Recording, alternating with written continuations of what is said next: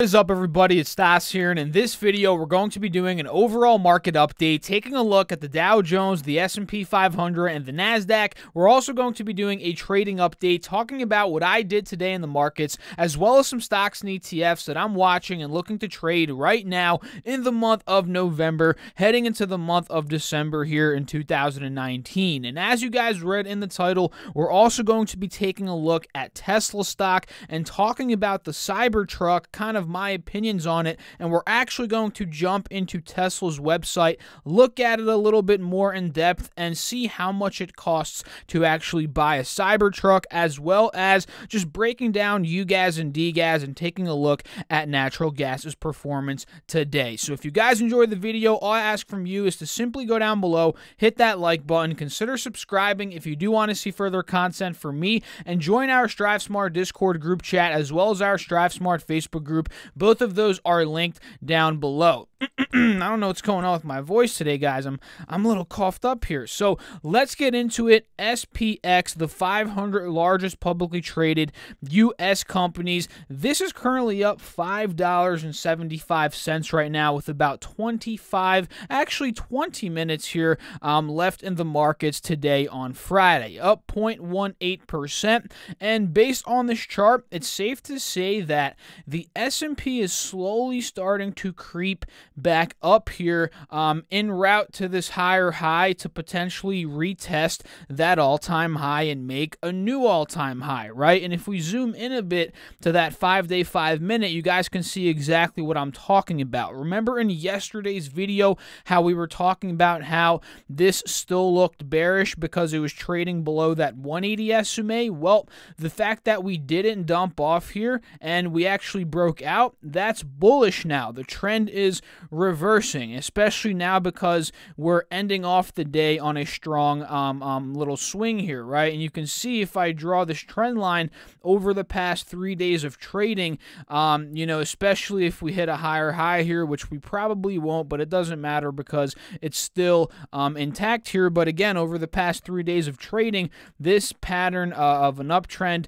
has been forming. And now on Monday next week, the trading session next week, if we do something like this, then we can definitely expect a potential all-time high here on the S&P 500. That is if we shoot up here on Monday, right? So this is looking good, especially here heading into the close with about 20 minutes left in the markets. Going back to that 4-hour chart, or to it in the first place, we can see if that does end up gapping up, you guys can see that's the continuation of the uptrend. We would have held the 50 SMA as a support, which is a good sign. So I'd just be watching the futures if I were you on Monday, and of course any news that could affect the markets over the weekend here. I'd just be in tune with that.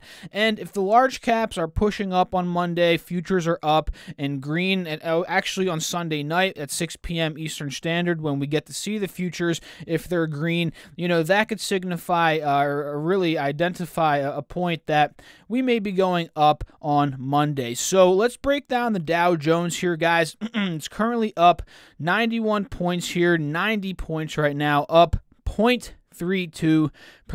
And just like the S&P, if we go to that 5-day, 5-minute, yesterday we were talking about how this 180 SMA was acting as a resistance and we could potentially dump from there and see a further sell-off. But now, since we broke out of that level, we're actually holding it as a support, making higher highs and higher lows out of that level of resistance. The pattern's broken and now it looks bullish in terms of the trend. And if I draw this line, you'll be able to see it, right? We're in this nice, beautiful uptrend channel at this point, it seems like. So I'd watch and see Monday, do we gap up from here, continue to move up, hit a higher high? And if we do, if we zoom out to that 1-hour chart, you guys will be able to see we'll be running back up and ultimately looking to test that 28,090 level, which is an all-time high, and we could potentially hit a new all-time high at that point on the Dow. So this is looking good. This is exactly what bulls want to see at this point, in my opinion, heading into the weekend. This is looking really bullish, in terms of the S&P and the Dow. Now let's take a look at the NASDAQ, which on the flip side doesn't look as bullish. This one's actually red right now, down about 4 points, down 0.05%. And if we zoom in a bit to this 5-day, 5-minute, although we did break above moving average resistances, partially last night, and we tried to break out heading into the morning today, the morning session. Ultimately, we dumped after that, and we're still downtrending based on this 5-day, 5-minute chart, right? We're still making lower lows, lower highs. This right here, which was at 4 a.m. Eastern Standard, was a lower high, especially when we dumped. That pretty much solidified that, and I guess you can say we are holding support at around 82.30, which could be a double bottom, maybe, if we break out. If we break out, here on Monday, that could be a good sign. But as of now, since we're still trending below those moving averages, the double bottom doesn't matter quite yet, right? So I just watch that on the 5-day, 5-minute. If we go back to that hour, the hourly chart, you guys can see it even further. This is looking like a head and shoulders at the end of the day, right? Left shoulder, head, right shoulder's forming. Now, again, that 82.30, 82.40 level, if we dump below that, that's going to be very poor for the bulls out there. We may be seeing a lower level on the NASDAQ, but again, if this is just a double bottom, triple bottom breakout, and we do something like this on Monday, expect maybe an all-time high next week or maybe the week after, because that would be a very, very bullish move. So now, guys, let's talk about what I did. Let me know down below in the comments, what are your thoughts in terms of these markets, the NASDAQ, the S&P, the Dow? Are you chilling in cash right now? Are you buying stocks? Are you selling? What are you doing? Ray Dalio, actually, I saw an interesting article today in a little bit of a video.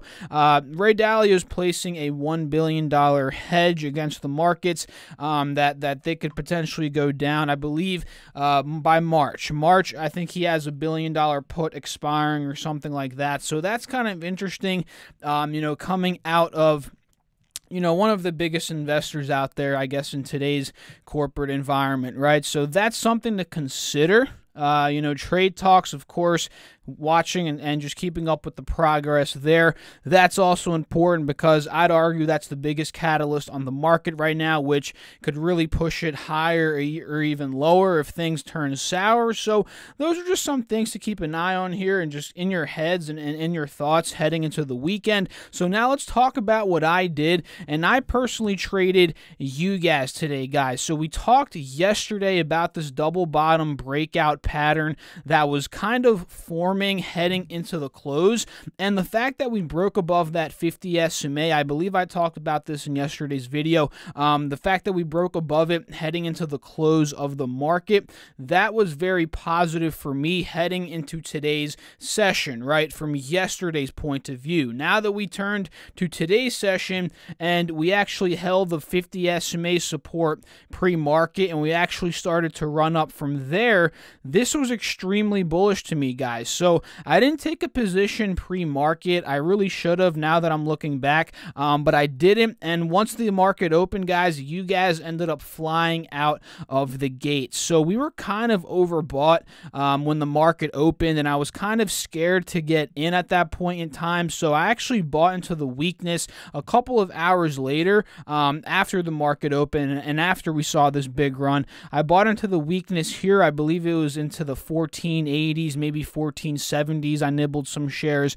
Then I ended up selling on this little high point here at about, I think it was like 1495 to about 1498. So that's what I ended up doing very quick, kind of buying into the weakness, selling after the pop in UGAZ today from about 1475 up. It was about like a 1.4% profit there on the day trade. I actually cut my losses in PayPal, guys. This is a stock that it's kind of it's kind of one of those situations where you swing trade the stock, you're up a little bit, and then ultimately the trend completely reverses on you, and then you sell it for a break even or a slight loss, which is what I did in this case, right? And you know, this happened due to kind of an unforeseeable, you know, circumstance. I think personally the stock has been falling due to their acquisition of that company that we talked about. They paid $4 billion. I believe the company's called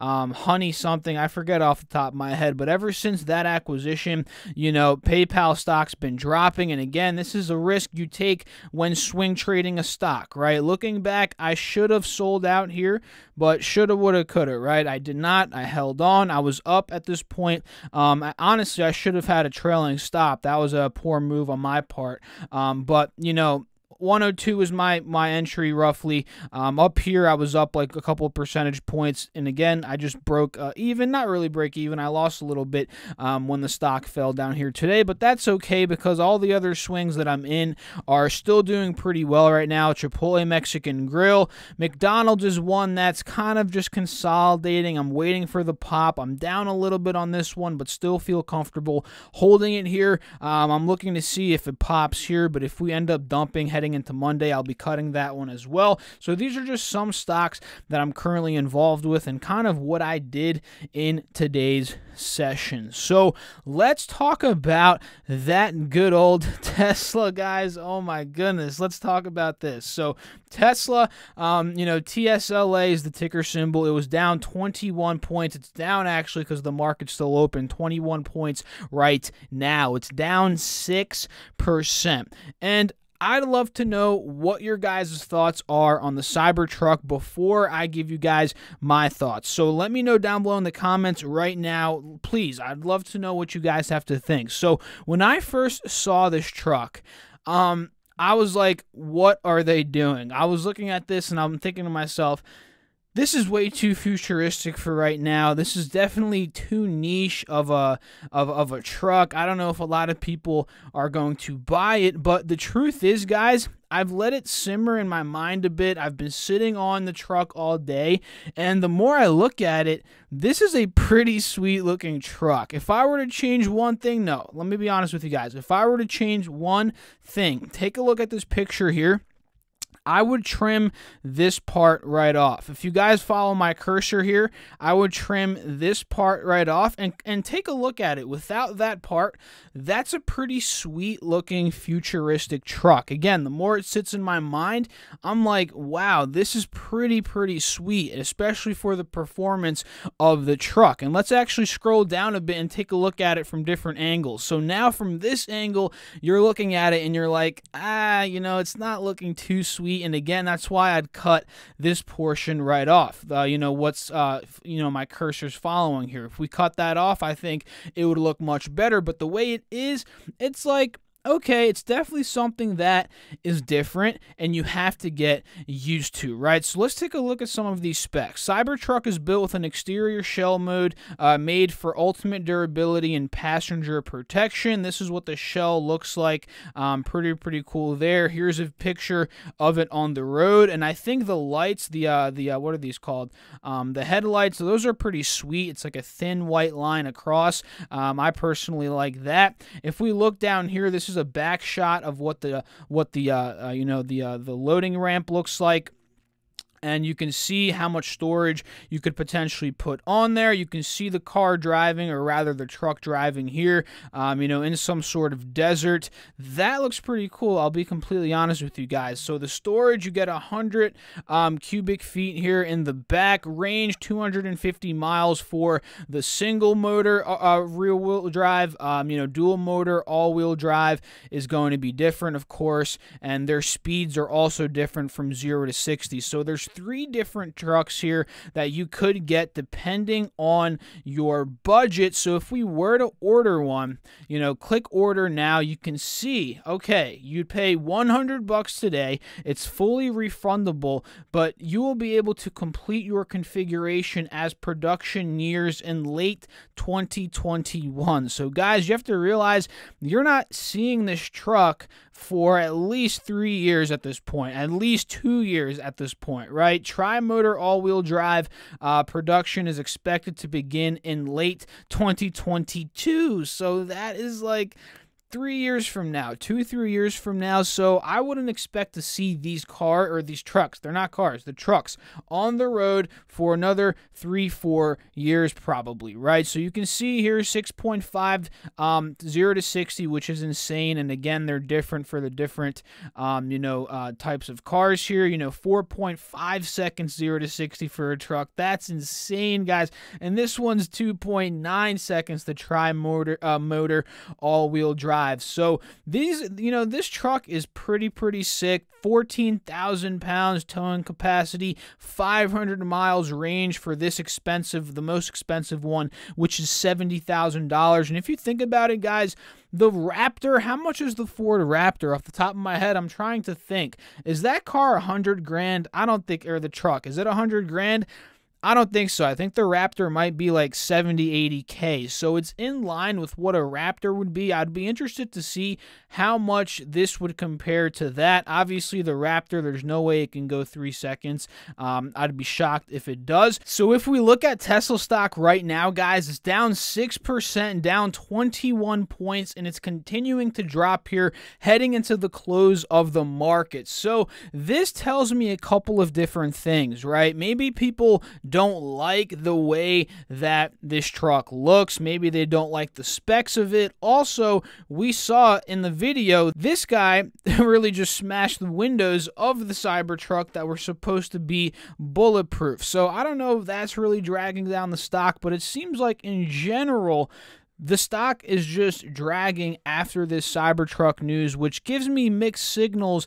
It gives me a notion that investors and traders out there and just people in the community have mixed signals about this Cybertruck. So again, I'd love to know what you guys have to think about that down below. And in terms of Tesla stock, this could be a nice dip opportunity for anybody that wants to get in here on the momentum that we've been seeing after their earnings report when they reported that surprise profit. So this is pretty much the biggest pull down that we've seen since that earnings report, and probably even before that for some time now. So now's the chance to get in on the dip, and that's not me giving you advice to get in on the dip, but if you see potential to get in Tesla, it's times of weakness where you should really strike on that opportunity, and now we're seeing that weakness. So we're down about, I'd say, 8% from that peak. Maybe it finds support here at around 320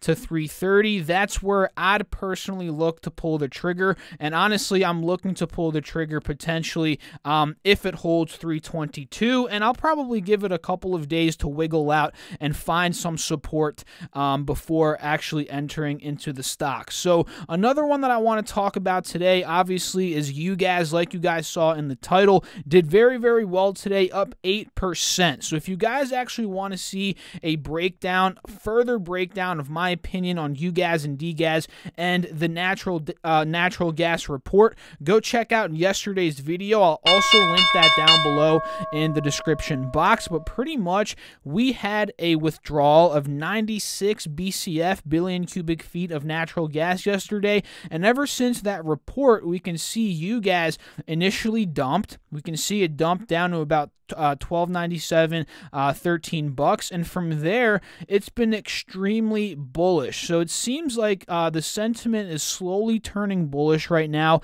in terms of UGAZ and DGAZ. Actually, just surrounding natural gas in general, it's turning bullish after that report, which is obviously pushing UGAZ up here, since it's up about 15-16% since that bottom right after the report was issued yesterday, which was on Thursday, and the report comes out every Thursday at 10:30 a.m. Eastern Standard Time. So if we go to natural gas, /NG F20, the January futures. You can see this huge bullish move that we saw from about 261 up to 270 today. This thing's up 3% right now. And if we go to that 20-day 1-hour chart, this is the bullish move that I was talking about in yesterday's video, which is really what we need to see for the overall reversal in terms of a technical standpoint here to the upside on natural gas. We're breaking that 180 SMA, very good sign. We also broke 266, which we talked about in yesterday's video. Very good sign as well. And now it seems like we're holding 269, 270, pretty much right now at the close of the markets on Friday, which is a good sign because that's where we held in terms of a support. We held that on the 1st of November before climbing up to $3 in terms of the natural gas price. So overall, this is looking extremely bullish to me heading into the weekend. Am I holding UGAZ shares? No, because a lot of things can happen over the weekend. Who knows what the futures open up at on Sunday, but this is a good sign nonetheless for the bulls, for the natural gas bulls, and for the UGAZ people out there. So very quickly, guys, rapid fire, some other stocks I'm currently watching right now. CMG, of course, I'm in this one, as you guys know, if you've been following the channel. I'm really liking this one to fill up the gap to the 50, or rather the 180 SMA here at about $800. That's where I'm actually looking to sell my shares that I've been accumulating in the 750 level. Another stock I'm watching is ATV here, guys, for a break above this 180 SMA on the 4-hour chart. We saw a dump today, which isn't too good of a sign, but overall, you guys can see we're still holding a higher low here. So if we do get that breakout on Monday on this hourly chart, that could equate to a nice entry based on the 4-hour break, which would be above that 180 SMA. So that's another one that I'm watching. Of course, McDonald's, we don't need to talk about that because we already kind of looked at it. I'm just waiting to see if it breaks up here. Facebook, I'm looking at this one as well for a potential fill up to $205. And really, that's it, guys. I don't want to spend too much time on this because I know this video is long enough already. Let me know down below in the comments any stocks or ETFs that you want me to talk about in Sunday's video. Also, again, don't forget to let me know in the comments what are your thoughts on the Cybertruck. I'd love to know what you guys have to think about that. And if you want to be further connected with the community, the Strive Smart Discord links down below, the Facebook links down below as